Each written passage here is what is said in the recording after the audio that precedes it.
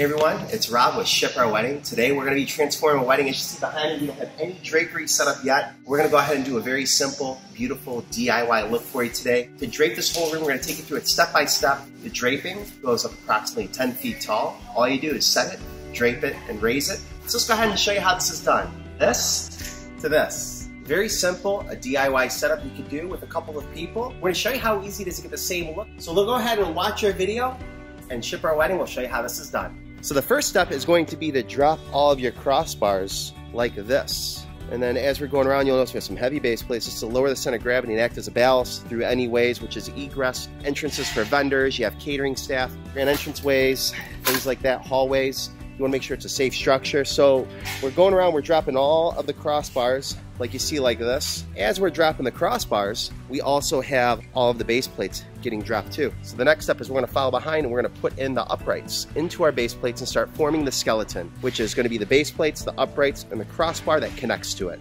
So now the next step is go ahead and take the uprights, put them in the base plates, and you'll see that as we're going around, we're putting the uprights directly into these base plates. Take your crossbars and click them into the uprights like this. One on the left side, one on the right side. And you're going to keep doing this around for the whole room. This is called building your skeleton. So now we have the skeleton put together, which is going to be the upright, crossbar, upright, the bases. We're going to take our fabric, we're going to throw it over just like this. The fabric doesn't have a full pocket in it, which is really nice. We can get more creative with the drapery. So this crossbar right here, we're probably going to do about 6 pieces of fabric. Once you throw it over, it's very important that you make sure you have even amounts on the left and also on the right side. You want to be mindful when you're using the fabric too, and you don't put it in a puddle or any dirt. You want to make sure your venue's already cleaned off, because this fabric will be elevated. You want to make sure it looks nice when we create the backdrop for the photos. So one more time, we're going to take the fabric, we're going to throw it over, just like we said, and we're going to do this like we've seen right here for the rest of the room. We have our fabric up on the crossbars. Next step is to go ahead and pleat the fabric to get that nice full look. Very simple. You reach in, you're going to grab an edge. You want to overlap the hardware like that, and you're just going to cat claw it like this. Very technical term, I know. You're going to find the other piece underneath, and you're just going to keep doing that all the way across. You're going to take this piece, overlap it, cat claw it, come over here, find the edge, reach underneath, grab it, keep going with it, just like that. Same thing here. Once again, find the edge, overlap it, and then after we get all the pieces overlapped, that's when we go back through, we finalize, and we get that nice full look. Might have to go through a couple times, just like that. So now it's getting closer. We're just going to go through one more time on the spar, because it is a little longer. This spar is longer than 10 feet long, but typically you want to work in 10-foot lengths. The reason why is because it's easy math for your setup. If you're working with a room that's, let's say, 40 by 80, you know you only need 4 crossbars on one wall and 8 on the other. Perfect. So we're going to continue this for the rest of the draping. So now we have everything pleated. The next thing you want to think about is where the door is going to be. Your guests are going to walk through, entrances, catering staff, vendors. So we want to make sure we swag back those openings so that guests can make their way through. So right here, this is a doorway. As you can see, you can kind of walk through and disappear. I'm going to come back on this side because I'm going to show you how we're going to swag this back. We have 2 pieces overlapped. We're going to take a zip tie. So you want to come in here, Josh. We're going to take the zip tie. We're going to go over both pieces just like this. Zip tie it, and we're going to run this towards the back. Out of sight, out of mind. There you go. And you'll notice this is centered on the door. If you go ahead and take some steps back, you'll see this is centered right here. So we have 4 pieces. We have one here, one here, one here, and we have the other one. Our goal now is to go ahead and swag back all the openings before we raise it, because once we raise it, that's when we're going to pull it back to the side. So the fabric's all pleated. We're now going to raise this up. So that's good, CJ. Take it up a little bit more, Josh. Actually, that's good. Now, CJ, you're going to go to the next one. There we go. So basically, you see kind of what we're doing here. We're getting a system going on. Josh Moore, CJ Moore, CJ Moore. Good. Let's play leapfrog. Yeah. The reason why we don't want to take it up too high is because then this fabric and all your pleats will start to come out. You don't want that happening, so we're just going to take it up high enough. More, CJ Moore. Good, good. Josh, good. Let's go to the next one, gentlemen. Keep it going. Nice.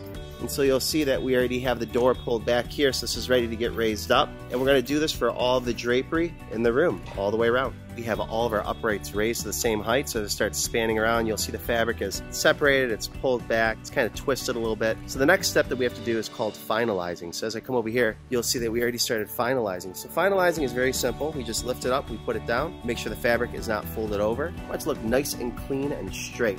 We're going to do this for every piece of fabric that we have here in the room. A couple other things too, you'll see on these doorways, they're not attached at the top. The main reason why is typically when you do draping, you're going to be in a banquet hall, you're going to be in a closed space. So nice. I love these tables with the lilac, the white, the gold, looks so nice. All right, anyway, back to the draping. This is typically going to be attached to the top and pulled back like this. But the issue is that they don't have any air conditioning in this building. So we're using Mother Nature. Well, that's not really Mother Nature. So we're using fans in here to go ahead and generate wind to help out. But what this does, this creates a high-low pressure when you have doors open. And the pressure wants to equalize. That creates wind. When you create wind, the drapes don't cooperate. So we don't want this to be attached at the top. We might get a surprise with the fabric wanting to do something that we do not want to have happen. So because we want this to be a safe structure, this is separated at the top. We spoke to the client about it. We just took this and just kind of wrapped it around here. This way it will not catch in the wind. We did the same thing also to that side that you see over there. We're about to go ahead and wrap that. So right now we're putting our finishing touches on the room. We're finalizing it. You can see that we have a team member going this way. We also have somebody else going this way. So a couple things we do recommend with your setup to have a couple people. If you're going to be draping a room like this, you want to set aside a couple hours with 3 people. It can be done faster. You can take your time with it, depending on how much of a hurry that you're in. Also, if you haven't done so yet, make sure you like, comment, and subscribe. We'd love to hear what your thoughts are on this video, and if you have any ideas for what we should post in our next video.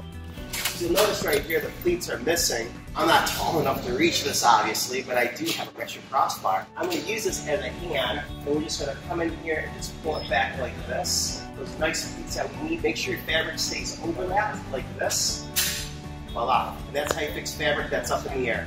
This is the doorway we were talking about earlier. We already have it raised, pleated. Let's pull back. We did that first. The next step we have to do is swag this open for the introduction, because this is where guests in the bridal party will make their way to the actual reception. Very simple. I'm just going to take it, recording my hand like this, bring it all the way to the hardware, which is the upright. Once we have it, we want to make sure you wrap it around if you want to have anything exposed. And then I'm going to take this pipe cleaner, which is doubled up. Just go ahead and tighten it. You can go ahead and see what I'm doing here, just like that. There we go. Take it, lift it a little bit so it looks nice and full. Perfect. We're going to go ahead and do the same for the other side.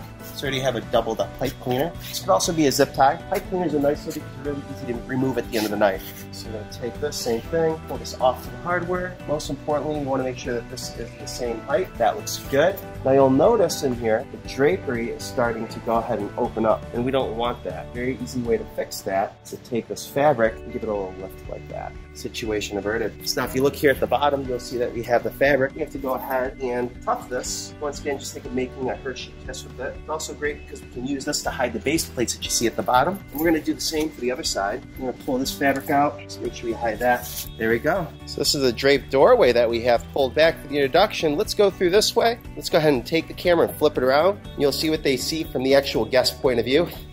Spin this around, boom, just like that. There is a drapery. You walk in, you have the doorway draped, you have the whole hall draped just like that.